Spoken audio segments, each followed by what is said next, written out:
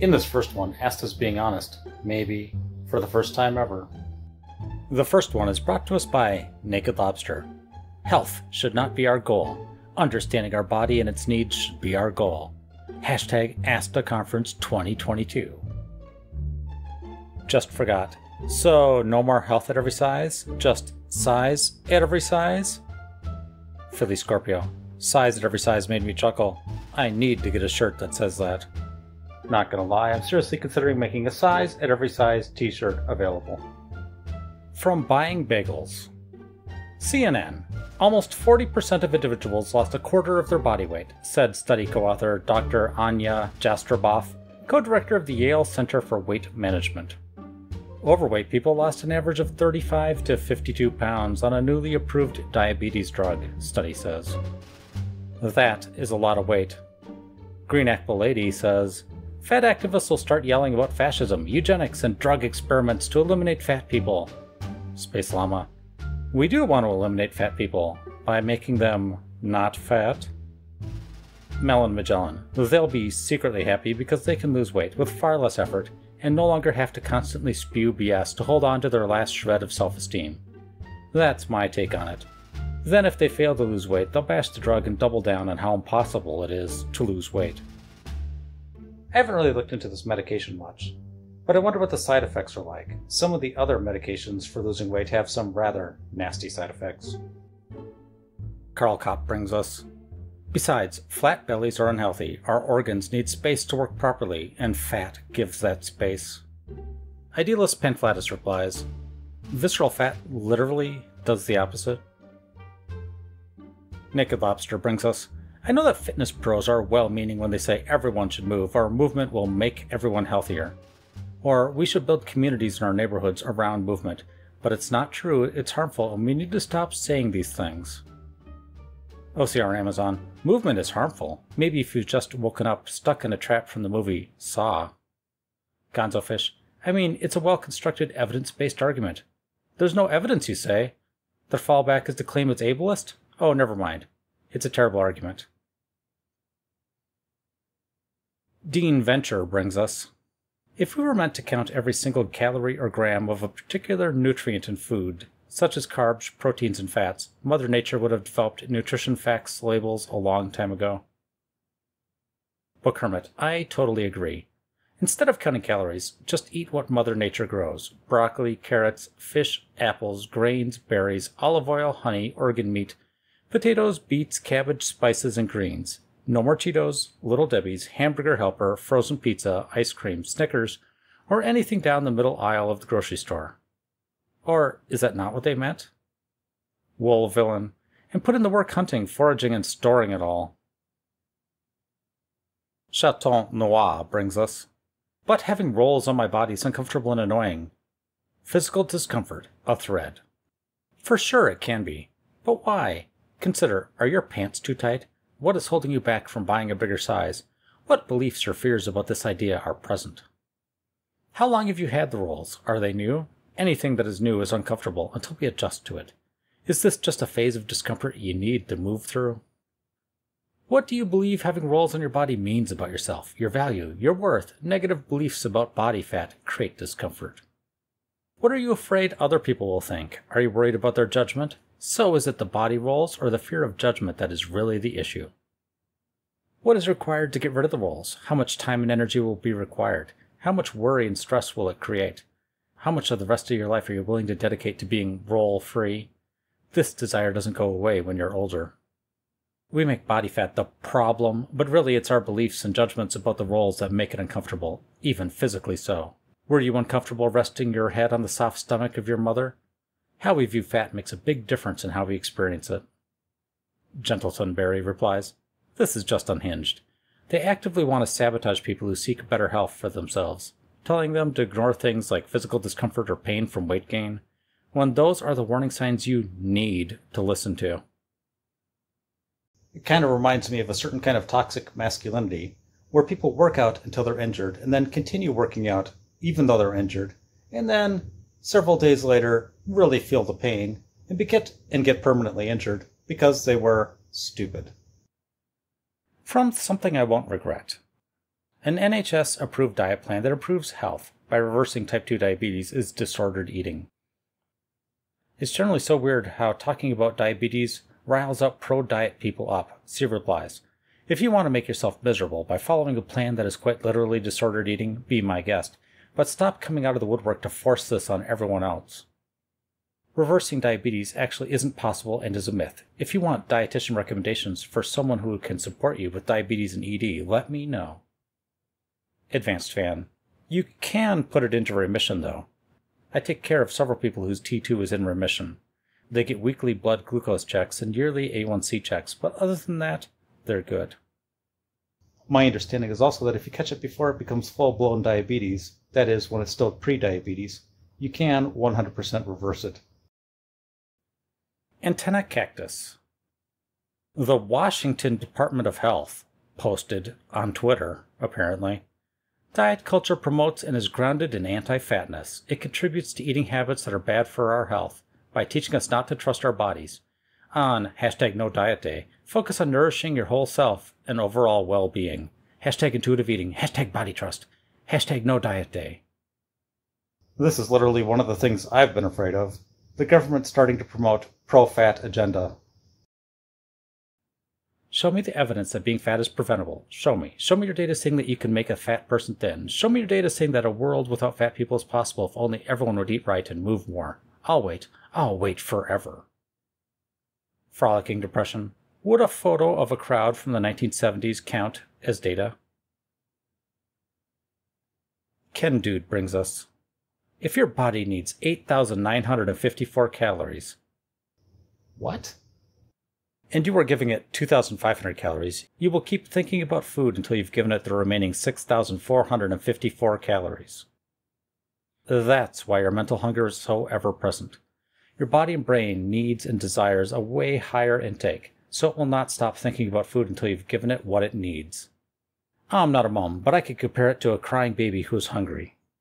Because a baby can't articulate when it's hungry in any other way than crying. You're not telling your little baby, hey, that's enough for now, are you? Your body is literally that crying baby right now, so go give it the amount it needs and deserves. Book Hermit replies, mental hunger is not like a crying baby.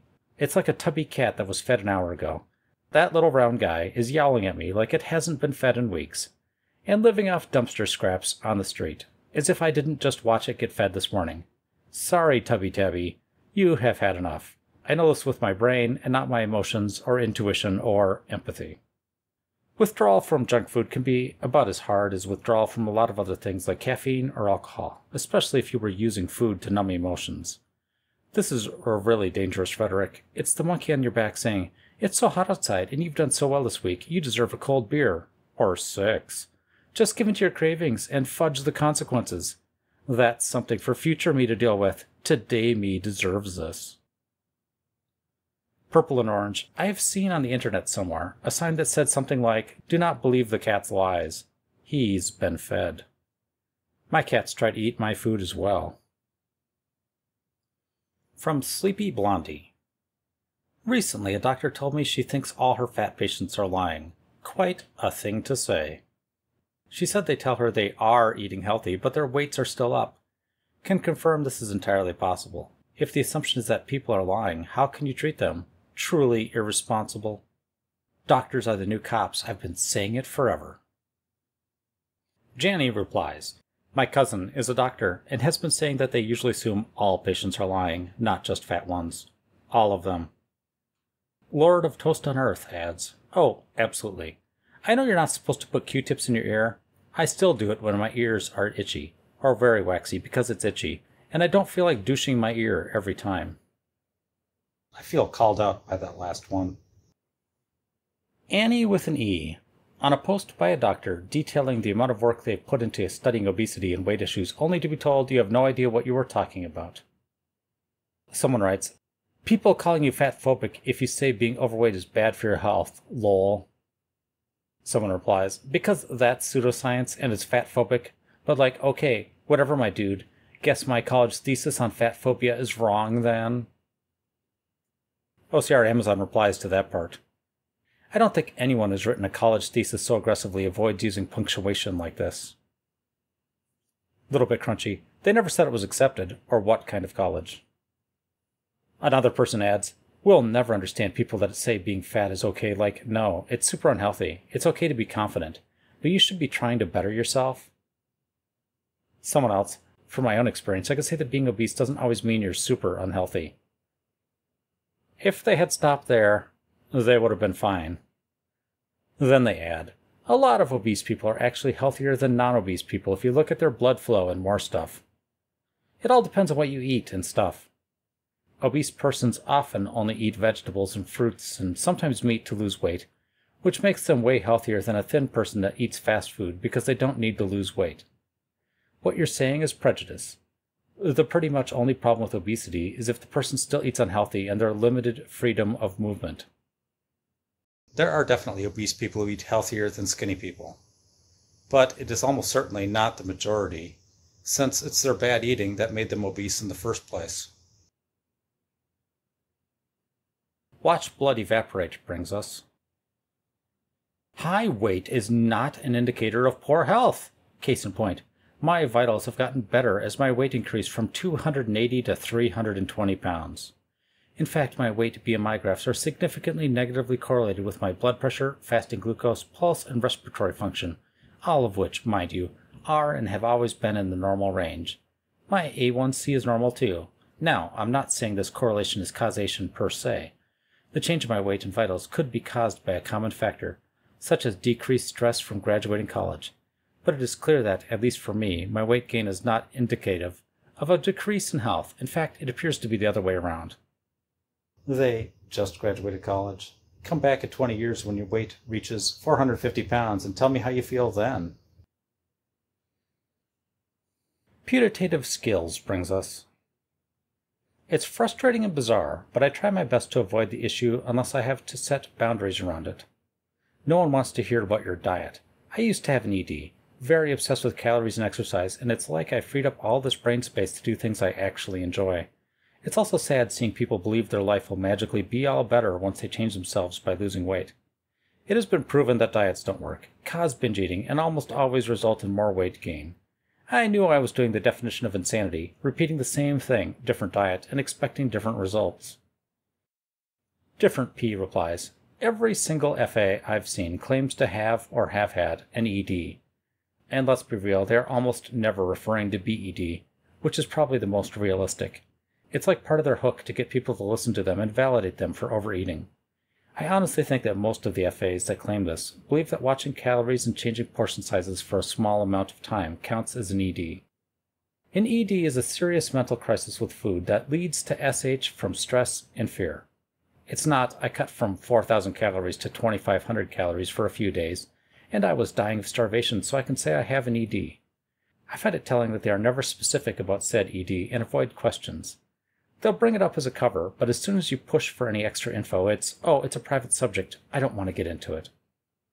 No Growth adds, yep, a coworker of mine who is easily 350 pounds insisted she is anorexic. Once she told me she restricted so hard for breakfast. I asked her what that meant, and she replied with saying she only got a Starbucks pumpkin bread loaf and an iced latte. That's 600 plus calories, which is a normal to heavy breakfast. I think she genuinely believes that not binging is restricting. She also insists that the non-alcoholic fatty liver disease, type 2 diabetes, and a host of other issues she has are due to her genetics, not her body straining under the literal weight of her bad choices. So there's a lot going on there, but I agree that way too many FAs latch on to being able to say, I have anorexia. I think it's just another way to avoid taking any responsibility for how they ended up super morbidly obese. Dean Venture is back once again, but still, his brother has not appeared. Funny how diet culture shames you if you eat to cope with stress, but praise you if you exercise to cope with stress. Food is energy for survival. Exercise is a form of stress on the body. So which one makes more biological sense as a coping tool? I'm not a physician, but if you're under stress, your body is undergoing usually a fight or flight response. Both fight and flight are forms of exercise. Neither of them suggest you should overeat to deal with stress. Watch blood evaporate brings us. I don't know why doctors get paid so much. I could do that job. Tell me your symptoms. No, don't bother. You just need to lose weight, fatty. Okay, that'll be $450. Yeeter of the rich. Save the $450 and just lose weight before seeing your GP. That's the secret to getting the same diagnosis as a skinny person. Platypus ego. But after losing weight, the problem went away. Due to fat phobia and colonialism. Elphaba brings us. Oh, I haven't seen her name in a while. A three-parter. OP is a 6 to 7X. If you're a doctor and you want to talk to me about my health, and your first response is to talk to me about a diet, then you don't care about my health. You care about how my body is visually displeasing to you. If you cared about my health, we'd have discussions about healthy behaviors I already have and healthy behaviors I need to work on instead of your snap judgment and weight loss prescription without even knowing anything about me. When I say I shouldn't have to keep going to different doctors just to find one that will treat me, a fat person, like a human, I mean, that is the doctor's responsibility to do no harm. It's literally their job. If you hate fat people, find another job. New name. If you're morbidly obese, the Venn diagram of talking about your weight and talking about your behaviors you need to work on is two 100% overlapping circles. Flonius Mellenballer. They write, "This is a slide from a course I was required to take at a large STEM-oriented public university in the US. Public service announcement. Why I say fat and don't use the O words. Fat activists and advocates for fat acceptance use the word fat both as a neutral descriptor of larger bodies of size and as an identity marker way to create community. We don't use O words because overweight implies a norm for all people. Over what weight? Obese has a strong negative correlation. Both words medicalize human diversity and body size. It's important to normalize fat." Flonius Mellenballer adds, "The class was required for the whole College of Agriculture and was generally about celebrating accepting differences in cultures amongst individuals. Most of the time we were talking about racism, homophobia, socioeconomic issues, then casually thrown in with the rest is fat phobia. This really irked me at the time because I acted like it was in the same category as systemic racism. They also kept repeating HAES lies, and I'm like, bro, this seems irresponsible. But as someone who's usually underweight, I felt like a jerk for thinking it was BS. Then months later I found this subreddit, Fatlogic, and I am so thankful to see this amazing community of sane people supporting one another. This is the closest thing to so-called liberal propaganda that I've been taught in college, and I can't believe no one at the university calls them out. Medicalize human diversity and body size sounded like a troll to me when I first read it." Rich adds, "Let me guess, this same class didn't talk about NAFTA, or the food industrial complex, I've never heard that phrase before, or how the agricultural industry takes advantage of developing countries. Just nonsense pandering and love your body stuff? There is an actual logical argument explaining why minorities are disproportionately obese, all caused by the things listed above. But if this class didn't connect the dots, they utterly failed." Open Bread Fruit brings us. Absolutely astounding that scientists can agree that thousands of microbes have existed on this planet for billions of years before mammals showed up, but still believe natural biodiversity is somehow so limited that fat people are a recent aberration of capitalism. Which is it? Dangerous Safety Pin. I'm genuinely curious what FAs think about the fact that obesity skyrocketed in the 1990s. How does that fit in with their "some people are naturally fat" narrative? Or do they just ignore, deny it? Their refrigerator. Or why, if it's genetic, is it located at its worst in the US, a country with a much more diverse gene pool than most other countries? Hardy and Free. Or why they hearken to old tropes about fat being considered beautiful hundreds of years ago, and in the same breath say doctors also recommended smoking. Which is it? Do ancient trends merit revival or not? And now, Dechonkers. Sadly, there's only one picture. From Proud to Be RVT. Dechonking in progress. Skylar has lost almost 2 pounds in the 6 months she has been in our shelter. It doesn't look like much, but we're all proud of her. Cage picture is the day she arrived, chair picture was yesterday. I guess the cage picture is the first one, but I don't see a cage. It's just a cat, black cat with green eyes, standing on a mat. He actually doesn't look that chunky. In the second picture he's sitting on a chair, or a cushion of some kind. And to be honest, his fur looks better, but his size looks the same. Thank you to everyone who made it this far, and special thanks go to Emmett McNally, Rig, Cupcaker Death, MMC, Story, Megtran, and Cly for supporting me at the highest level. If you liked the video, please click like and or subscribe. If you really liked it, consider becoming a member. For members at the top level, every 2 weeks I make a bonus short Fatlogic video for them, so that's something to consider if you decide to become a member. I hope you enjoyed the video, and I wish all of you wonderful people a wonderful day.